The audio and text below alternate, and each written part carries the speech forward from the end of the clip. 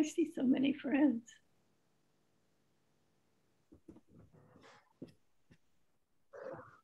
Hey everybody, Peter Maravellis here. Hope this finds you all safe and well. Tonight on City Lights Live, we are thrilled to have back in the house our dearly beloved Roxanne Dunbar-Ortiz, celebrating the release of a new book.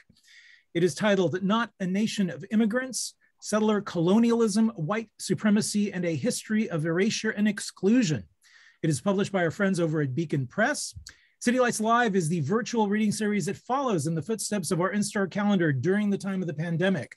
We are beaming to you from the unceded ancestral grounds of the Ramaytush Ohlone peoples, where we continue to celebrate the works of authors we know and love with readings, discussions, and forums moving into the fall season.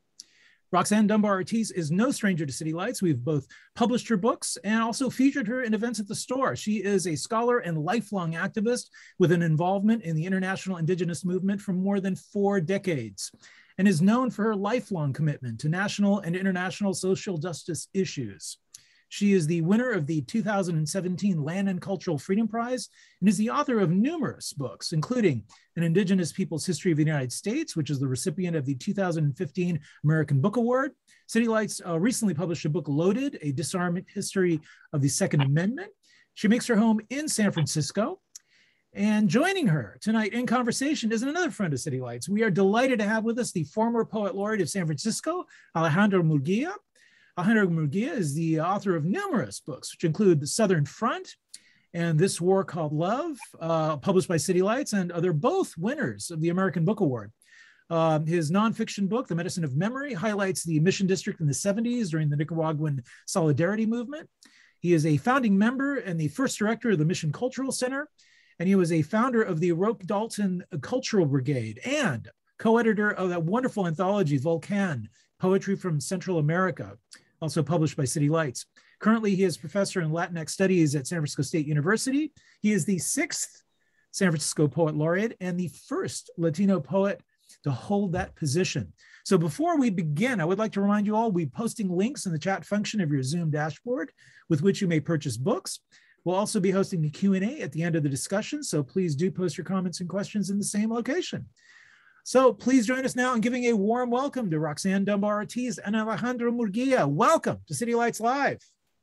Great, thank you, Peter, for that introduction, and welcome everyone to this most fascinating and interesting evening that I think will shed light on a lot of issues that are currently on our minds, perhaps. And of course, I want to welcome Roxanne Dunbar-Ortiz, our guest artist today, and congratulate her on the publication of this really quite fascinating book. I've had a chance to take a peek at it, and it, like I said, it raises a lot of interesting questions. So I want to start by asking Roxanne, so why not the title of the book, Not a Nation of Immigrants? What inspired your desire to investigate that subject?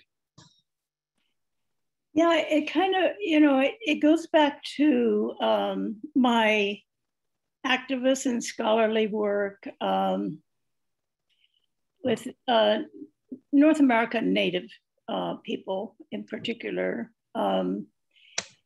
And Native scholars started in the 1990s analyzing, what kind of colonialism the United States, which doesn't call itself a colonial nation state, colonizer. They think they were colonized by the British, but actually they were just British citizens, who wanted their own empire. So there's a difference. So settler colonialism is, it's not new. It's always been known as one of the main type of colonialism is a middleman like the Raj in India that plays the role in between the colonized and the colonizer. So basically administrators go to the colonies. So it's very easy to sort of kick them all out because there aren't that many of them, they don't really settle and, raise their families for generations, like South Africa or New Zealand or Australia, Argentina, Uruguay, and the United States and Canada. So settler colonialism is really how the US nation state was founded. And immigration really started with the nearly 2 million Irish starving refugees in the 1840s. Up until then, everyone who came to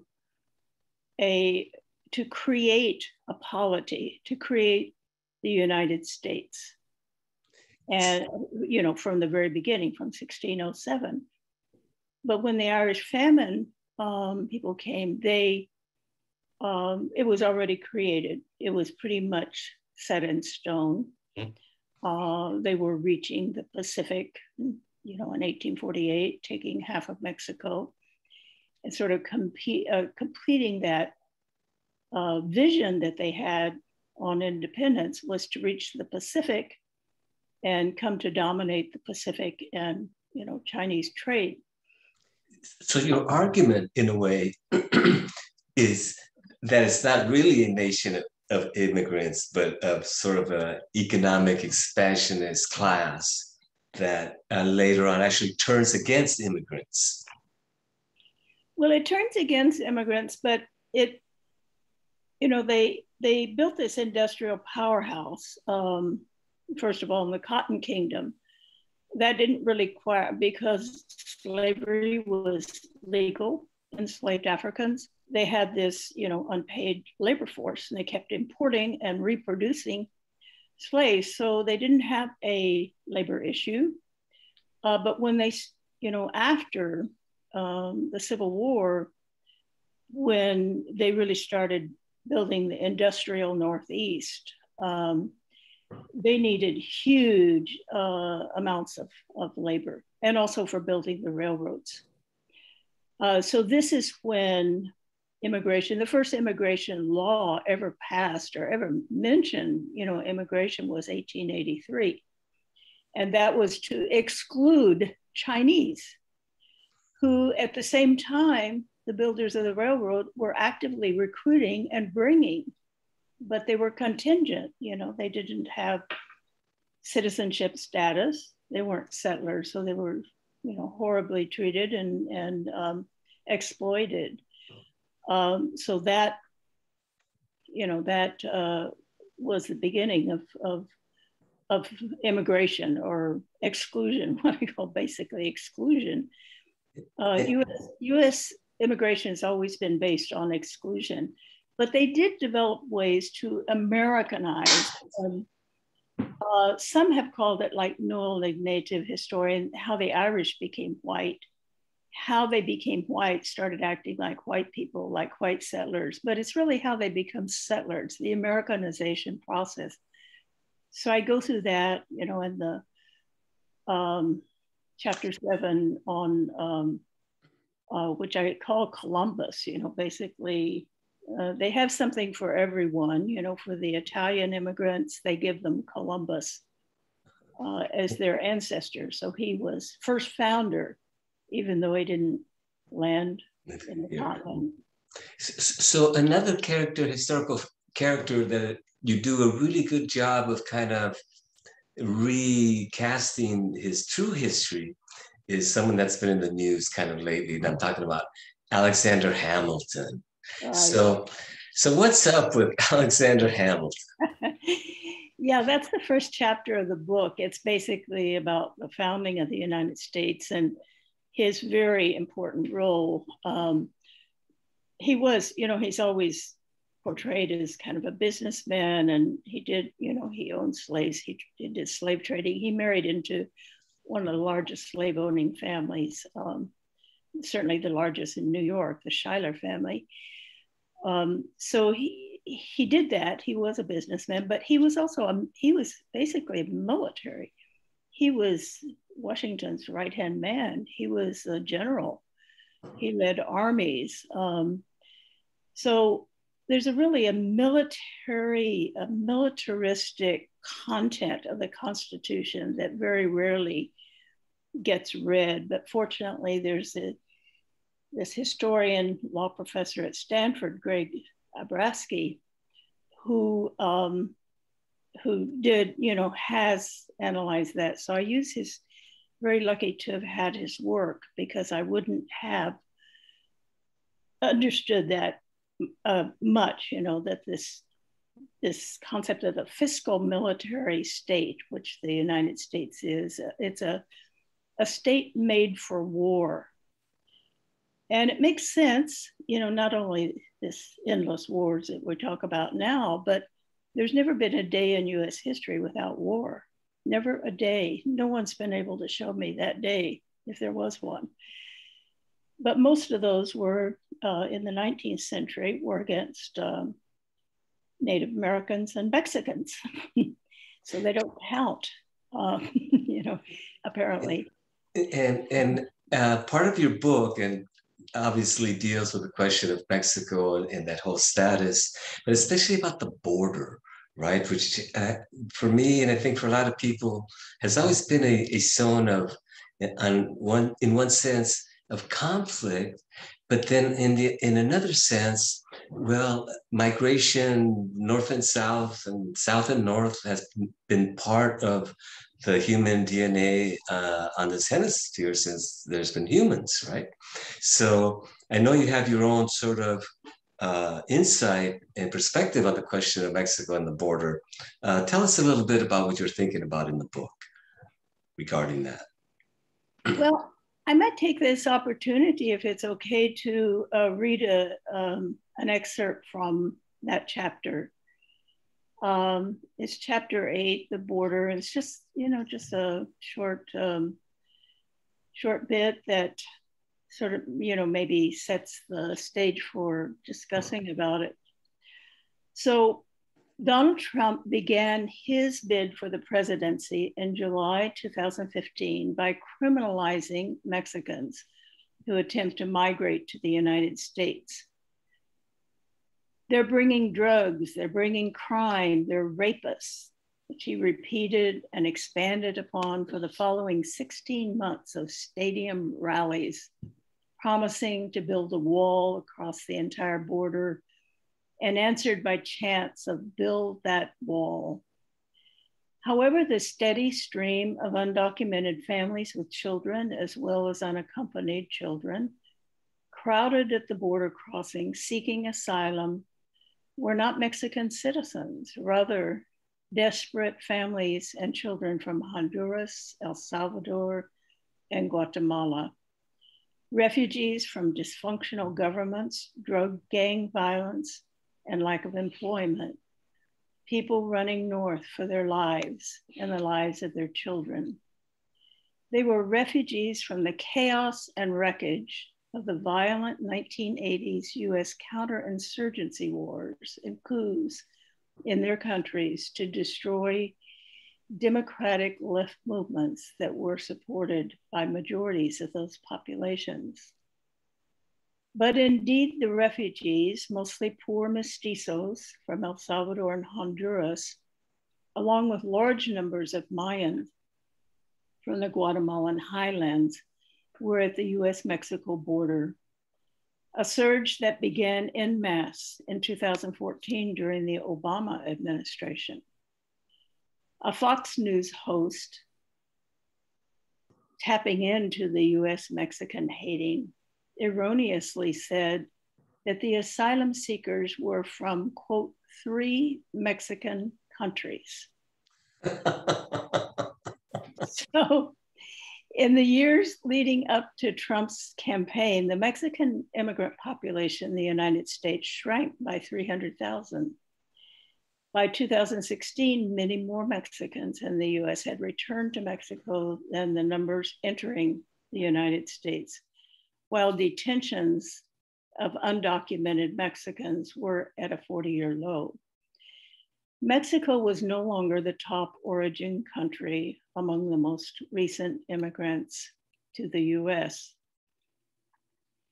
Thanks to his Mexican-hating top aide, Stephen Miller, Donald Trump was aware of the power of historical Mexican-hating for attracting and building a white nationalist base. Miller grew up in the 1990s in the affluent white west side of Santa Monica, an oceanside enclave in Los Angeles County, in the larger Los Angeles area. People of Mexican heritage numbered 3.5 million out of 9 million population in Los Angeles. During Miller's high school years, the Chicano youth organization, Mecha, had an active presence, and he began nourishing a hatred for Mexicans and found mentors to educate him in white nationalist politics. At Trump's stadium rallies, Miller's ideology reverberated as Trump conjured an invasion of animals, raving about the dangers of the Salvadoran MS-13 gang, whose members, none of whom are Mexican, comprise only 1% of all gang members in the entire United States. On Sunday, August 3rd, 2019, Patrick Crusius, a 21-year-old resident of suburban Dallas, Texas, drove 634 miles to the Walmart Supercenter in El Paso, and with a Wasser 10 rifle, a civilian version of AK-47, shot and killed 22 people and injured 23 more, targeting Mexicans. 8 Mexican citizens were among the dead, while most of the others who were dead or injured were US citizens of Mexican descent. The self-identified Mexican-hating murderer wrote a manifesto that he posted on a white nationalist website more than an hour before he started shooting. The 4-page manifesto is titled The Inconvenient Truth, apparently referencing Al Gore's 2007 book and subsequent documentary film, An Inconvenient Truth, which warned of catastrophic climate change. So under the cover of being concerned about the environment, blaming what he called Hispanic immigrants for polluting and causing overpopulation in the US, he revealed his true motive, writing, "This attack is a response to the Hispanic invasion of Texas. They are the instigators, not me. I am simply defending my country from cultural and ethnic replacement brought on by an invasion." This is what white nationalists claim to be a program of white genocide. When US Americans talk with fear or hate about Latinos, Hispanics, or that there are too many of them, they are usually talking about Mexican Americans, not Cuban Americans or Argentine Americans. Importantly, unlike other Latin American nations, there is a 2,000-mile border between the United States and Mexico. And there is an ancient connection between Mexico and the southeast and southwest of what is now the United States, with migrations back and forth, roads, and trade. The large indigenous agrarian civilizations of what is now the United States in the southeast and southwest originated in central Mexico centuries before European invasions. In the Cherokee, Muskogee, and Pueblan migrations north, they carried the sacred corn food and the green corn dance with them. The people who became the Nahuatl-speaking Mexica, Aztecs, ultimately ruling central Mexico, migrated from what is now the US Southwest, while their relatives who did not migrate, the Hopi people, still reside in the original homeland. The Nahuatl language of the Mexica people was widespread in New Mexico when the Spanish, over several decades, explored it then invaded and occupied it in 1598.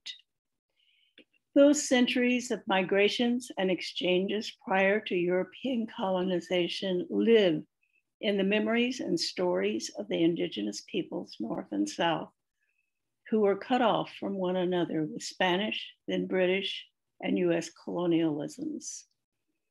Although not enunciated by the Mexican haters in the US, this affinity of North and South threatens the legitimacy of settler colonialism and the artificial border that the United States established and militarized but cannot control. Mexican hating is a form of Indian hating.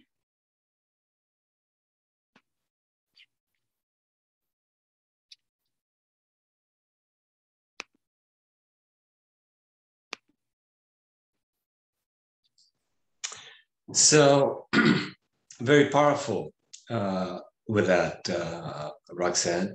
There's also, I guess, other questions that come to mind, in particular, not so much the future because we can't predict it, but what about the present, right?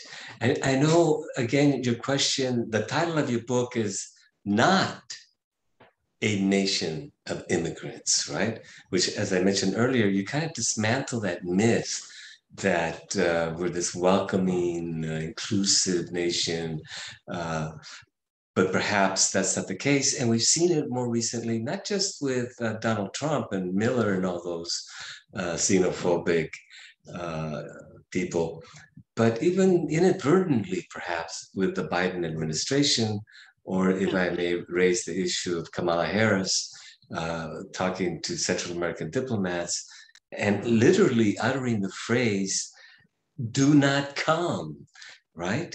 I'm sure it's like a title for your next book. Right?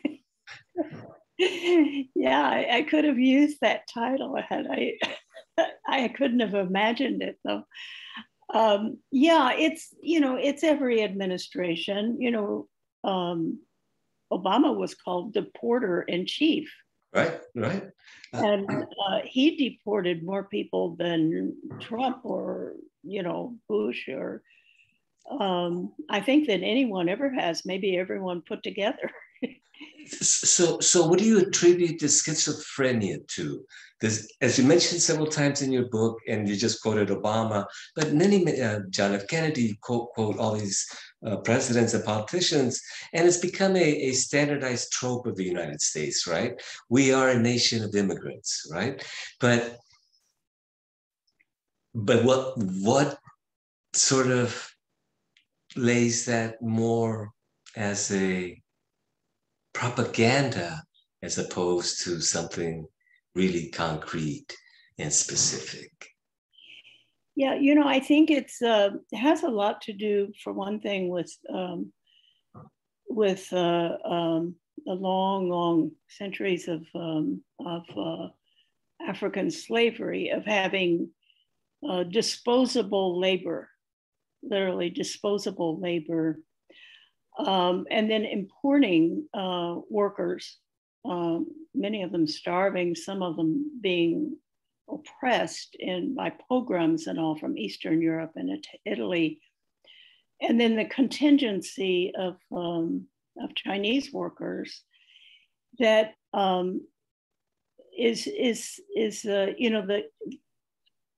I think I would say the United States was founded as the first capitalist state, the first capitalist nation state, founded as such and embedded in the Constitution. So we know, it's getting worse and worse, and it's so obvious now that the labor is the race to the bottom, for cheap labor has a lot to do with the demonization of immigrants, because yes, they're recruited, and then they're made contingent, like all the Silicon Valley, near us.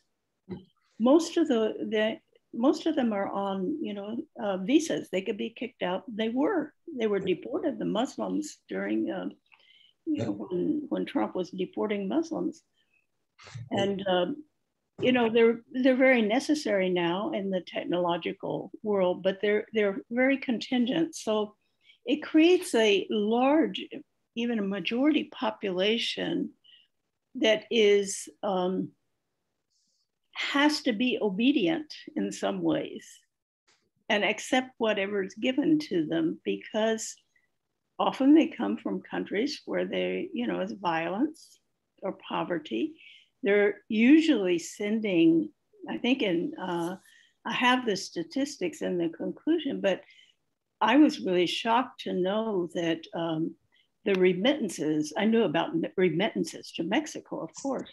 That's very important, to the Philippines, but all of Africa, that the remittances from the United States of the African immigrants to the United States, you know, not Black people descended from slavery, but immigrants, is much more than the GDP, you know, of those countries. So they're totally dependent, and that makes them contingent too, because it's not just them individuals, but whole extended families.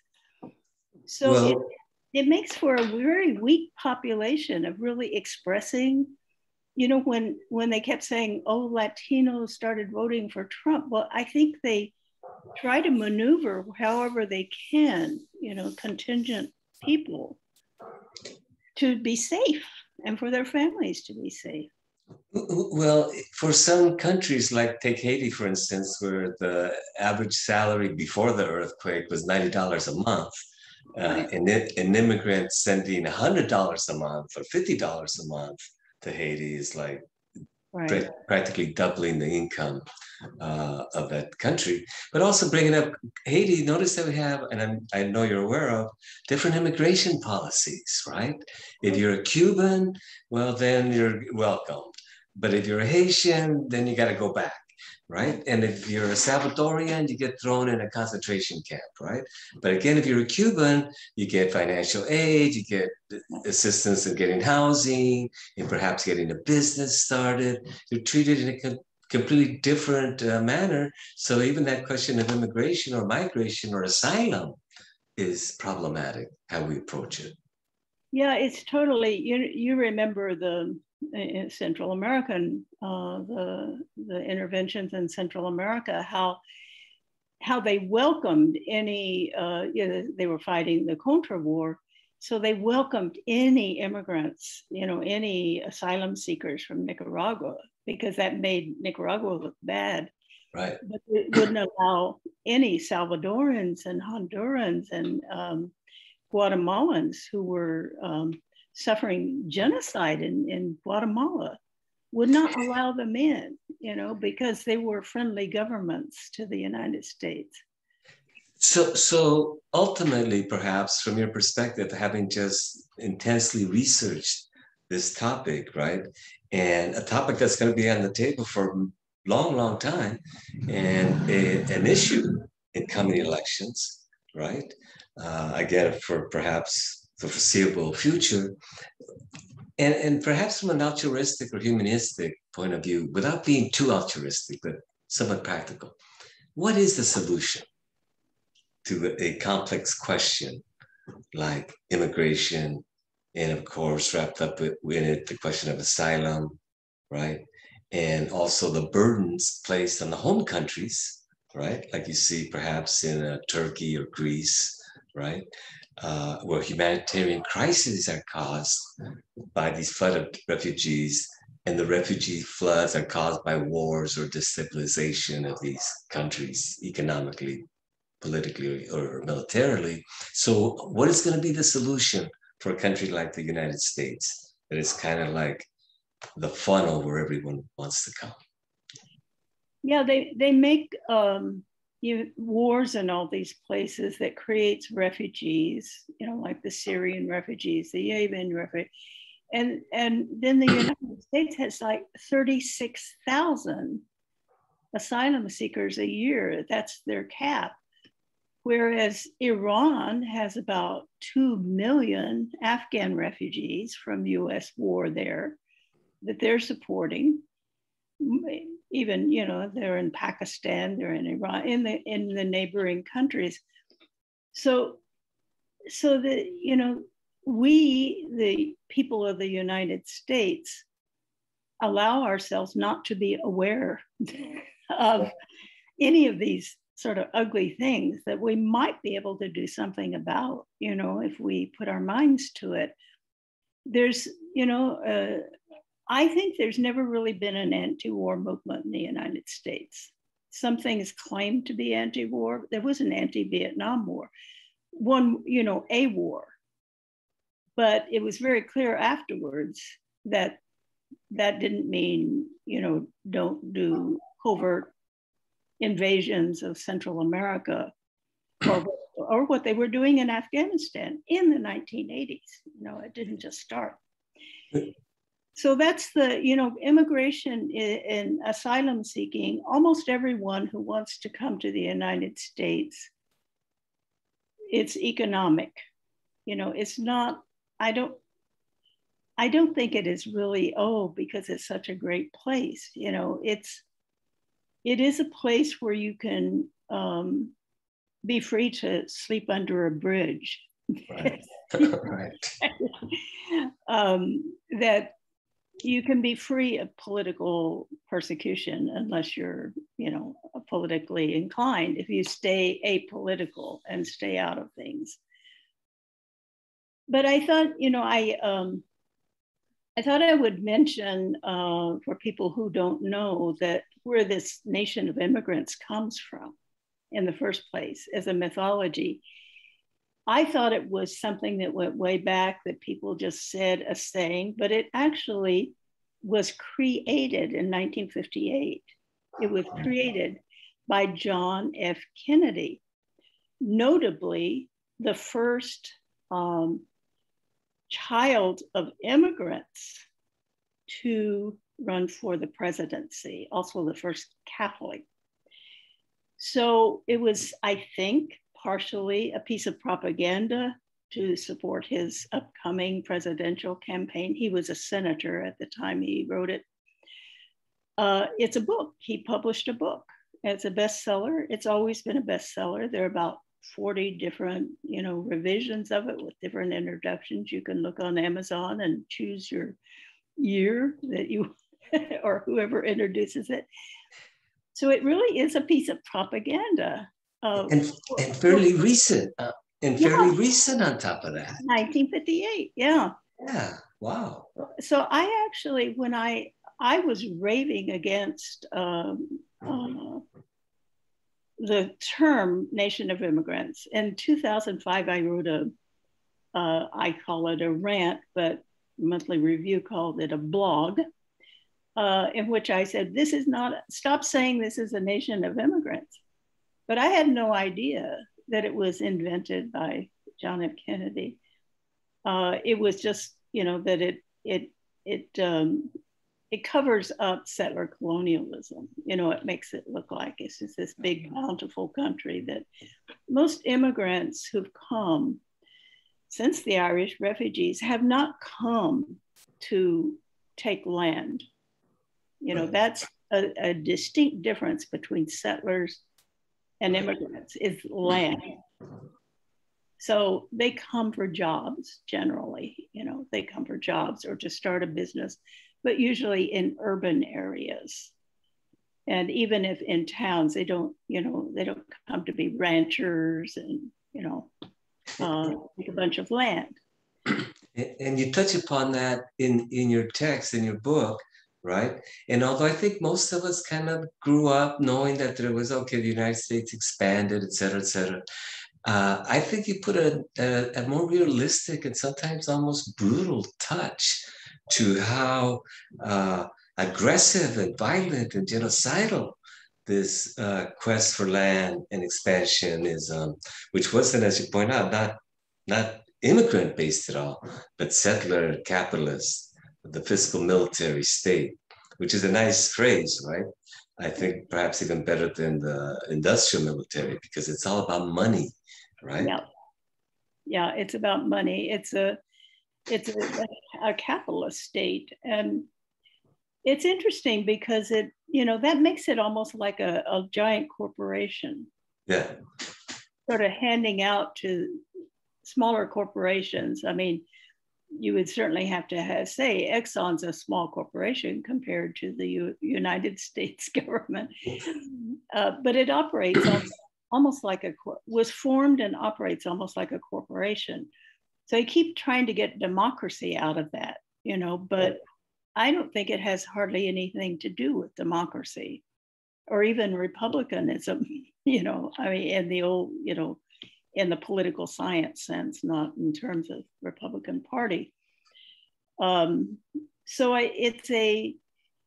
it's so distant from, and the money involved in, getting elected to office and so forth. So I think at the urban level, sometimes cities, can create a form of democracy. We seem to have a little bit more of it here in San Francisco than, I come from Oklahoma. There's almost no democracy. Well, yes. So give us your final or an impression about what did you as a writer take away from doing this research and working on this? And how long did it take you, by the way, to? Well, it was interesting because I had the contract for the book for 3 years, and I was traveling a lot, still with my Indigenous Peoples History of the United States, still giving a lot of talks around the country. And I enjoyed that, because I'm retired from teaching, and a lot of it was university students, and without having to grade papers or anything, I got to do the fun stuff of teaching. And of course, then, we're all shut down in March 17th, 2020. And after about a month of, doing all the things we did that first month, trying to figure out what to do, being all isolated and everything, I said, oh, I have a book contract. I better get to work on this book. I have no excuse now. So basically, I wrote it between May and December last year. I worked 8 hours a day, 6 days a week. I always took Sundays off. That's good. To read the Sunday paper and and rest, but I was totally it kept me sane, I think, because that was a really leading up to the election, and then the Trump not leaving, and I was able to kind of tune all that out because there was nothing I could do about it. And but it did have a big effect on me in that I had done quite a bit of research already. I had set it up, the whole thing, I knew exactly what I was going to write. I had the chapters outlined. But one thing that really amazed me was how much research material is accessible online now. I've always gone to the library, and done work, but I was just really impressed with that, that I could actually find, in most cases, I could find something I needed. So I found a lot of really great literature. It's still coming out, on immigration, and also the Black Lives Matter protests across the country were taking place, the statues coming down. So these things were working into my narrative, because I had ended up doing a whole chapter on Columbus, and it did affect it. But I think the other thing that really made a difference in how I constructed the book, I probably would have dealt with Chinese immigration, if you can call it immigration even, very differently had it not been for the attacks on Chinese taking place, or all Asians, because, you know, people in the US can't tell the difference between Chinese and a Thai and a Vietnamese or Japanese, but it was directed at Chinese, and that Wuhan, you know, Trump inspired the Wuhan flu. So I ended up, the longest chapter in the book is on Chinese exclusion, and it's called Yellow Peril. You know, so I go back, it goes back to Marco Polo. Oh. It is so deep in the West, the mistrust for China. So, and you see this Chinese bashing even on the left. You know, China's gonna take over, you know, they're building these roads, you know, so they can get the military. That's exactly the language of Marco Polo in the 12th century. These people are well organized. If they could form armies and come and take over Europe, it's the same language as the 12th century. So that was probably the most important, you know, original discovery I made. And it really had to do with what was happening, the attacks on Chinese. And, you know, we live here in San Francisco. Our population is 50% Chinese. I live near Chinatown, you know. So I don't see this, you know, even though some of these incidents did happen in San Francisco, I feel very comfortable living, you know, with the best neighbors I've ever had are, you know, Chinese neighbors. So I think I hadn't thought deeply enough, you know, when I started the book, but as I got into that research, that was really profound to me, to find the long roots of that and how difficult it is going to be to deal with it. And so we could see war with China. The US has warships in the South China Sea pointed at China. I was going to add something about, in one way, this question is ancient, and yet it's present and it's future. It involves a lot about the identity of the United States and the constant changing face of the United States, because recent statistics, though they often lie, show that more and more people are multiracial and claim many identities or many ethnicities in that sense, right? So maybe if we are ever going to truly be a nation of immigrants in that sense, it'll be from those future generations that are in fact multinational or international in a way, which would sort of confirm the fear of the white nationalists that would happen. Exactly. Yeah, I find it, you know, just, of course, I've had generations of students teaching and then talking to, you know, traveling and talking. And then watching this new, you know, young generation protesting last year, it gives me hope in the future. I find when I don't go out talking and interacting with young people, I tend to get more and more pessimistic. And that was a lovely thing about the Black Lives Matter led protests, is that I could know that was going on. You know, it gave me hope. Because yes, they're multinational, they accept each other, they know all their roots, you know, it's not like they become homogenized. They say, yes, I'm Black and I'm Nigerian and I'm, you know, Italian, Mexican and Italian, and, you know, and they, you know, but they also have relations with each other that I think we almost couldn't in our generation imagine. Yes.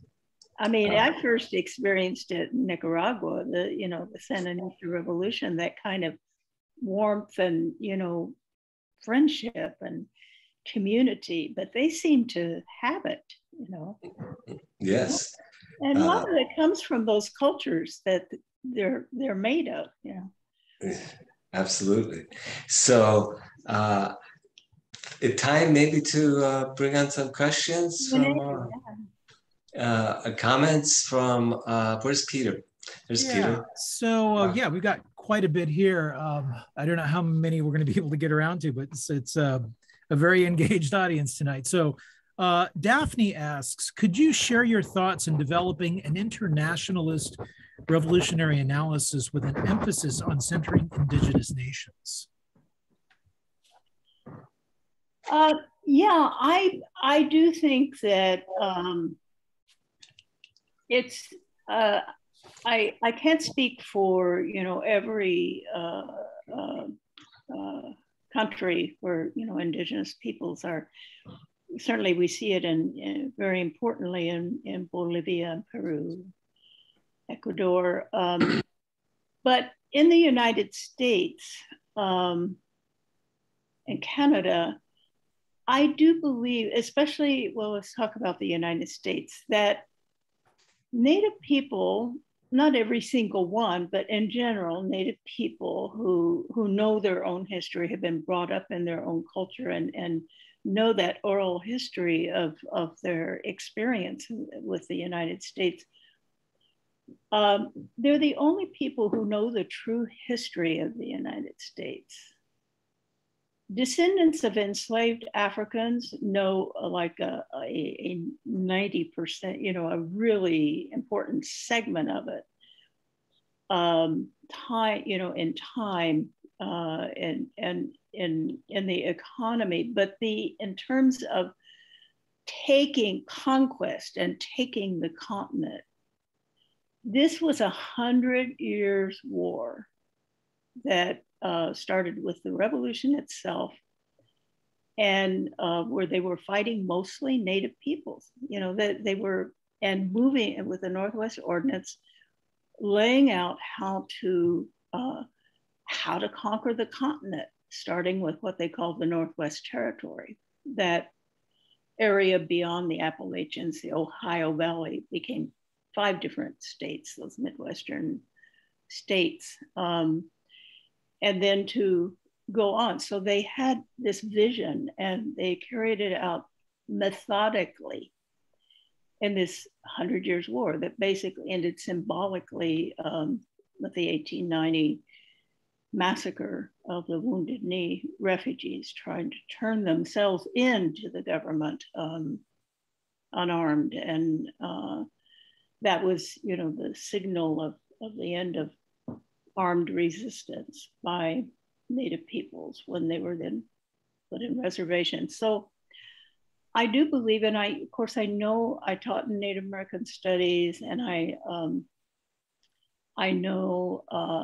have my doctorate in history, but I decided at probably right after Wounded Knee, decided that I understood that you can't really understand the United States without understanding the experience of Native peoples. So I do believe in the United States in particular, even though Native people are a tiny minority. They have a significant land base that can be expanded. For instance, to be all of the national forests, everything that Deb Haaland is now in charge of in the Department of Interior, was land taken by the federal government without treaties and should be restored to the appropriate Native nation.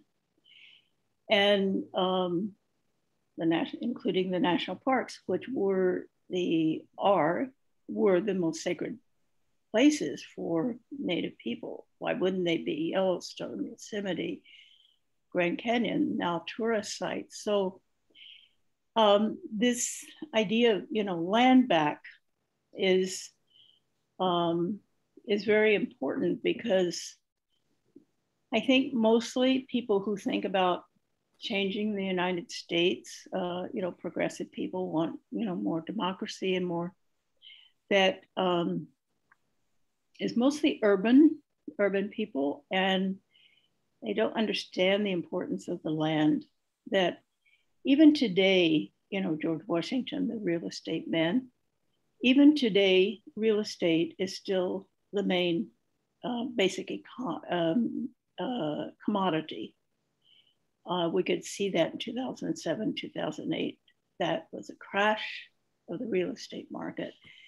So land is central to the United States. And so very, very few historians, scholars, activists I know outside of Native scholars, activists, and just ordinary people know that, and that knowledge is so important to spread, and Native scholars have done, there's really a large body of literature now. When I wrote An Indigenous Peoples' History of the United States, there was a lot. I couldn't have written that book in the year 2000 because these are, there, in 1970, there were 3 Native Americans with PhDs, 3. Now there are hundreds and hundreds, if not thousands. And it makes a difference. So they are, Phil Deloria is at Harvard teaching history now. So they're having an effect. So I think it's very important, that to understand that to have real change in the United States, real change that is also necessary if we're going to, humanity is going to even survive, or if living mammals of any kind are going to survive the climate catastrophe, that it's really important that people acknowledge and recognize and listen to, follow this Native leadership, that has developed. So I have a comment from NA. How would you address Kim Tallbear's claim that creating these identity political movements, even if Indigenous is just creating a new property for a group of new bourgeois to use against the larger whole of the working class? Yeah, I think there's confusion about identity, with so-called identity politics, that I think what Kim Tallbear is, her main point is that Native people are nations, they're polities, societies that go back with different languages, different practices, different histories. They come together under colonialism, and fighting it, but they remain, communities that are political, economic communities. They're nations, they're nations. So that, so identity, of course, Mexicans are nations. I have a problem with sort of the dilution of the Mexican presence and country, and half of it being taken by the United States, being sort of homogenized as Hispanic or Latino, as I had said in the reading. But I do think that African American identity, or as descendants, descendants of enslaved people, have a particular a particularity that goes beyond just skin color, being Black, because that's an intergenerational trauma. It's not the same as a Black, an African immigrant, or even Haitian. As poor as Haitians are, they have the confidence, that they made the first actual revolution in the world, people's revolution, decolonization, in the early 19th century. So as much as the United States tries to destroy Haiti and destroy anything, inspirational that comes from that, there's a self-confidence in Haitians. And even, Jamaicans, Trinidadians, they have their own state. But descendants of enslaved Africans in the United States do not have their own state. And I think this is a particular issue that is sort of, and I think that's what Kim Colbert is talking about, is just kind of reduced to color, color lines. And that isn't, that isn't very productive for actually bringing about change, even though I think African Americans try constantly to make the point, but how that's too much to handle for a lot of people, is to deal with that that historical reality. I think, in the United States, being as it is a corporation, that people tend to incorporate themselves, rather than, you can call it communities, but sometimes they're pretty artificial. And I'm not sure that's a root problem, but a manifestation of deeper issues we have to deal with. I think we have time maybe for one more. Logan comments, it seems that the myth of quote unquote Nation of Immigrants is primarily about, quote, becoming white, as you also mentioned. How do people of color eventually become included or not in the myth? They are particularly thinking about how some multiculturalist approaches to history push the narrative of immigration. Yeah. It was really interesting with when the civil rights movement became cool, but especially with Black Power, but in the 50s and 60s, suddenly all these immigrant groups that had tried so hard to Americanize and, not to be hyphenated people were hyphenating themselves. They tried so hard to become white, and then suddenly they wanted to reclaim, their ethnicity so as not to be white. It became uncool to be white. So that was one thing. But I think that I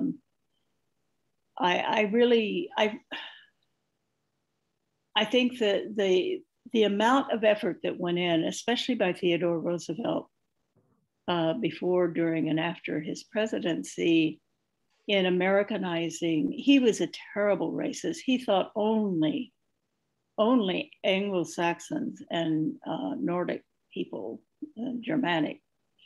He didn't even think Scots were, purebred. I mean, he was a eugenicist. He was really into eugenics, and he had everyone typed at the very bottom. The most hated is the Indian, the Native American. That's the worst.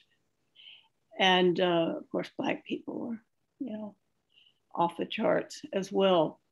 But they really had problems when these very dark Italians, because they mostly came from Sicily and Southern Europe, the people are darker, and there was horrible racism against them, but how to Americanize them. So this is when the whole Columbus myth, was, it turned out it was the 400-year anniversary of Columbus in 1892. So identifying Italianness with, when most of these Italian immigrants came, they came from, districts. Italian nationalism really hadn't developed that much yet. And, but they they were, and many of them came and went back. I mean, they came to make money to then go buy a piece of land or something back home. But really working on them between the Catholic Church, it also reformed the Catholic Church, is very peculiar in the world with this American, they're with the Knights of Columbus, which is founded by Irish Catholics. But it was mainly then picked up by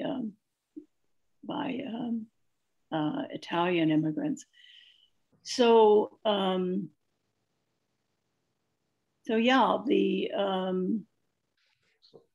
well, let me add something to that, Roxanne.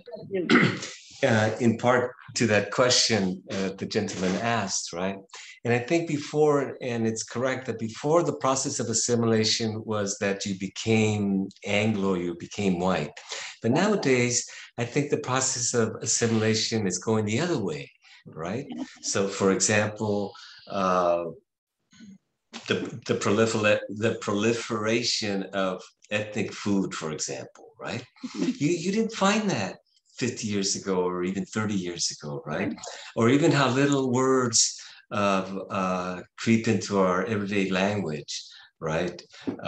From Japanese or from Spanish especially, right? So that the United States, if there's hope from my perspective, is that the United States is becoming more multicultural anyway. So the best thing is to embrace that multiculturalism so that everybody speaks a little bit of Spanish and maybe a little bit of an Asian language and maybe a little bit of Italian, and we all become more internationalist in that sense, instead of the strict nationalism that everybody, both the left and the right, wants to force you into, which is what I don't believe in at all. Forgive me, but I'm not partial to flags or borders or countries, which I find to be a totally 18th century construct, this question of nations, right? That was a big deal then. But nowadays, with an international sort of society, notice all these companies in Silicon Valley, they call themselves multinationals for a reason. They don't respect borders. They don't have borders, right? Their flag and their country is the almighty dollar. It's people like ourselves that are always told, oh no, you have to be a patriot of your country. You have to defend the borders of your country. You have to have turf, like a gangbanger somewhere, you know? But the reality is, why? It is so passé, that concept of borders, right? Especially in the 21st century. We should all be able to cross the border in that sense. That would truly solve this problem of immigration, wouldn't it, Roxanne? Yeah, and I think, you know, the European Union. Yeah, exactly. Such a positive. And, you know, at one time there was the CARICOM, the Caribbean Union, that included Guyana, Venezuela, you know, the surrounding, not just the islands. And that was Chetty Jagan and, you know, other Marxists who started that. And it was, of course, it was crushed by the United States. But so they're now all growing the same thing, you know, sugar, instead of diversifying and exchanging with each other, you know. And the United States had a mentor of mine in Geneva at the UN, Edith Ballantyne.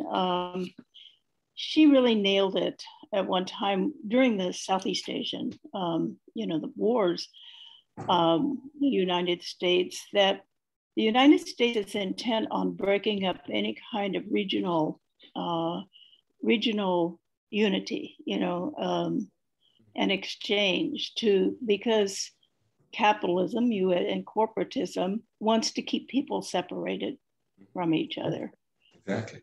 And we play right into that, you know, when we play nationalism. And of course, these white nationalists that exist, you know, growing up in rural Oklahoma, I've always known they're there. Some are my relatives. And they, but they've been so empowered first by Reagan. People forget about that. Oh yeah, no. And now, and then Trump, that they're really a force now to be reckoned with. Well, we have gone from being a nation of laws. Notice nobody says that anymore, that we're a nation of laws. Now we're just a nation of scoundrels. Right. That's a good last word. I think we'll end it right there, Alejandro. That's brilliant. Thank you both so very, very much. It has been such an honor and always a pleasure to host both of you. Thank everyone. Thank all of you for coming, and friends and people I don't know personally. I really appreciate it, and I hope definitely contact me if you have questions about the book. I'm easy to find. reddirtsite.com is my website.